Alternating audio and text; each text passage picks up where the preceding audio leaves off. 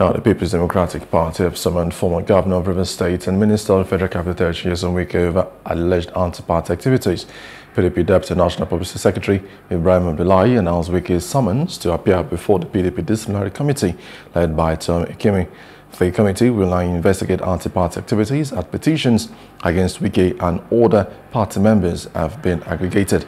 Abdullahi criticized Wike's statement about putting fire in their state about PDP governors, stating it was wrong and unacceptable.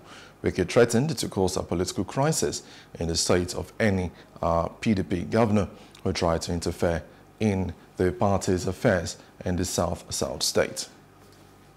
Hello, hope you enjoyed the news. Please do subscribe to our YouTube channel and don't forget to hit the notification button so you get notified about fresh news updates.